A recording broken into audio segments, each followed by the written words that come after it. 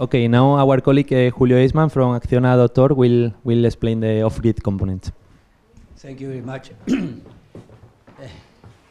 Well, just a brief introduction of the Acciona Foundation. It's the corporate foundation of Acciona, industrial Spanish group, and was born in maybe 10 years ago, going to 11 years. And we are active in different countries, like in Peru, Panama, Mexico, and so on.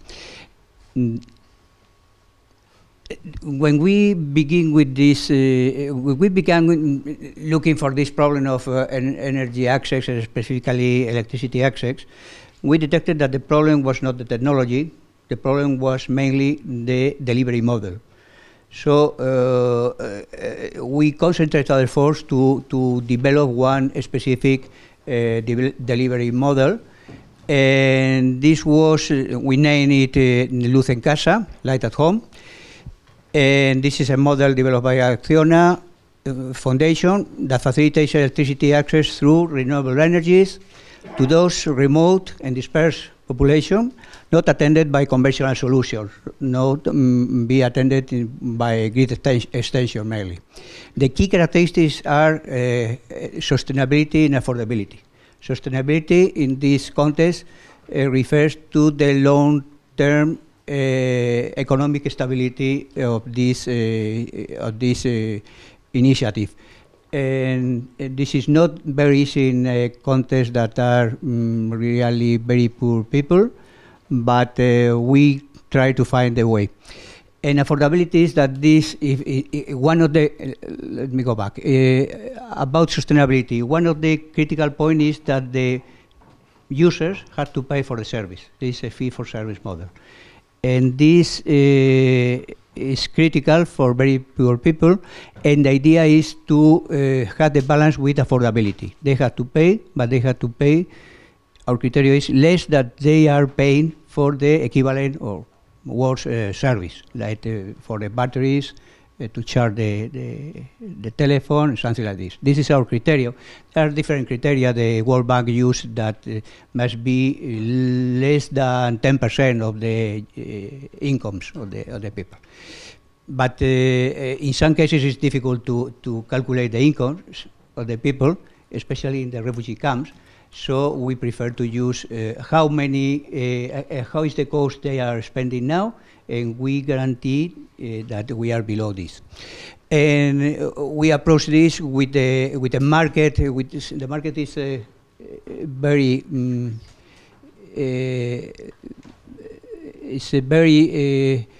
it's a approach that could generate some direct understanding between the users and the provider, and this is an important point. And this is because we remark the use of fee-for-service. This is not, also we had a problem with the refugee and the humanitarian sector, which is not very clear for them that they had to pay. But we will try to get the compromise there. We create a renewable energy service company that is the responsible of the supply of the electricity, and is concentrated much more in what is the service, not the products, and for low-income remote communities. The management is based on the multi-stakeholder vision, and especially we create the photovoltaic electrification committee in each community we are supplying. And finally, our final purpose, of course, is the local development. So not only by the user's impact with the electricity, but also creating businesses like we call the Users Assistance Centers, which are really entrepreneurs that decided to go ahead with this business, providing service to the community and gaining some income from this activity. Also, at this moment we have 10 years model experience. We reinforce the model, modify them, and adapt a new technology and so on, trying to improve continually. We have now 3 RESCO in Peru, Mexico, and Panama. We have near 20 user assistance centers, which provide the service to the final users. And the final users, we have around 50,000 users, and represented by near 700 photovoltaic electrification committees, which implied that we are supplying electricity to near 700 communities, little village.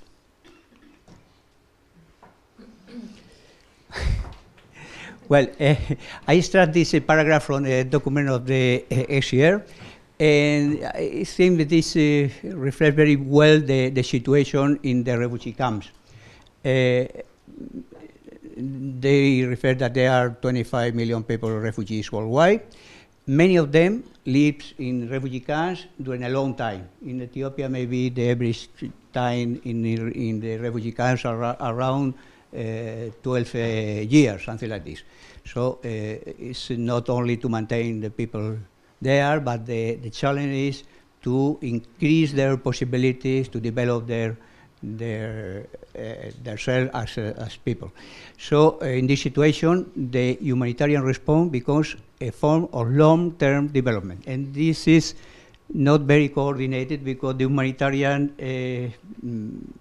bases are much more around protect the people, and the development aspect is quite different. So I see that all this sector is in a transformation way. So it's necessary to discuss the possibility of market-based approaches implemented by a variety of development partners. And finally, what is important is how could we learn from each sector. And this is the key point. Well, I tried in the... One moment.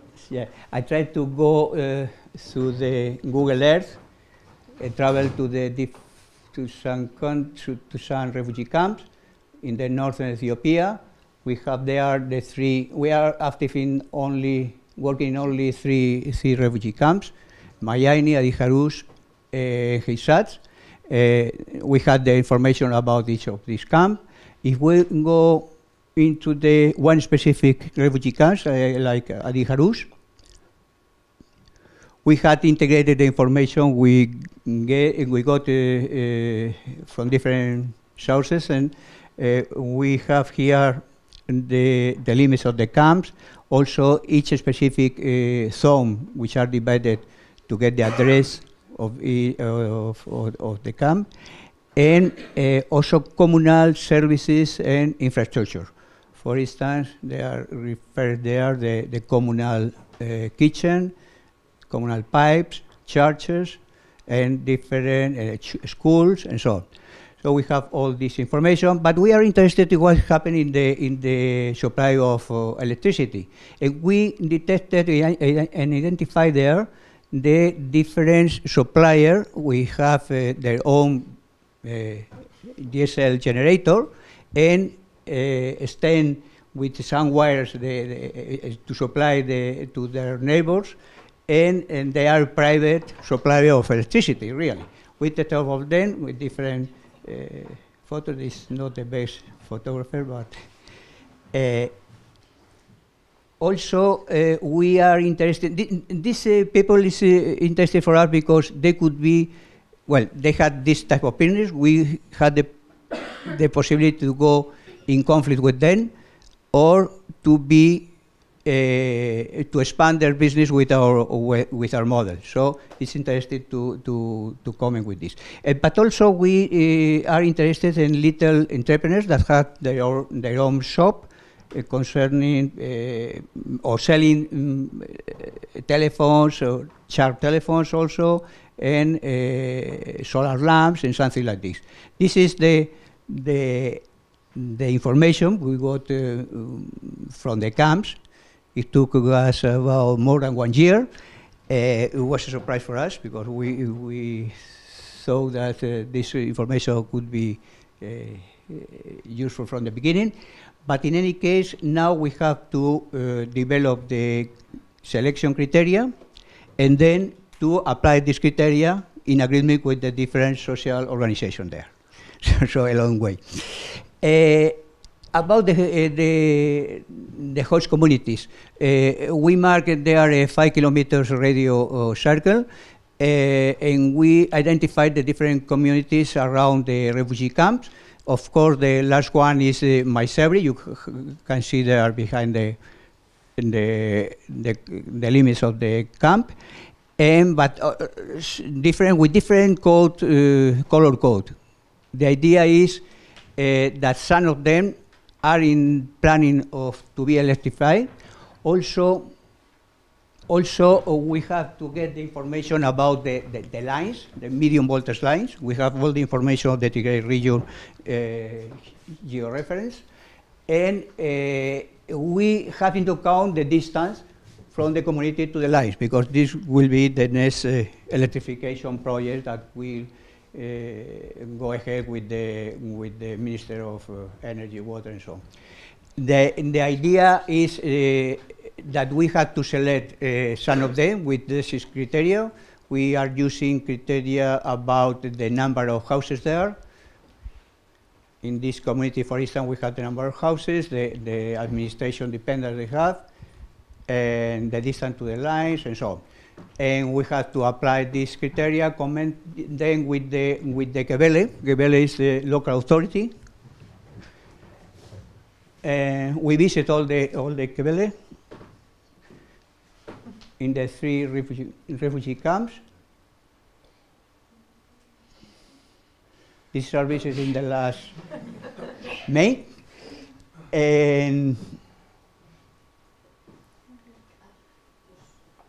And also, we detected, we identified the different, what I say we, I refer to ourselves and the team, and especially the implementing partner, SOA, that has made the field work. And was identified there the entrepreneurs also looking for shops that they had a business and try to expand the business to this new branch of solar equipment. For instance, this is the case. This is a very rare case because this is a woman. We have a problem to identify because we have to have half and half in our goal of the project. Very briefly, go to the last. No, this one. No, the next one. The basic difficulties we found there. We expected some difficulties, of course, and some with difficulties like the language. Tigrinya is not the most popular language in the rest of the world. We have to manage the situation, but this is a standard or normal way. But what we have found some unexpected difficulties. One is the basic information data. We cannot imagine that in the refugee camp, they don't know, the administrators don't know how many, in which shelter are the refugees specifically, or how many refugees are in each of the shelters. So we have to try to detect all this information. We are, with the collaboration with HCR and NARA, and so of course we are looking for this information. The different culture between humanitarian and development, also for our implementing partner, is a problem because they are, their normal behavior is try to protect the refugee, but here is that they have some possibilities, they have to assume some risks, and so this chain of 9 is difficult, and also they have to be combined in order to combine the rest of the organizations. The lack of project coordination, we found about 3 or 4 projects, different projects, trying to do more or less similar things, and nobody is coordinating this action. So we spend a lot of time trying to coordinate in some way or try to find synergies between the different projects. We found also multiple local stakeholders. There's also this Sun organization. They had to we have to have their opinion in different levels, at the national levels, at the camp level. So with many actors, all of them, we had to propose and to try to check a final decision. And finally, we didn't find any consolidation of previous experience. There are experience, of course, that have been done in refugee camps, but there is no the knowledge of the result or how have been working and how not. So we have to beginning from the field, green field, and try to consolidate our knowledge and to send or to disseminate this knowledge to interested people. Thank you very much.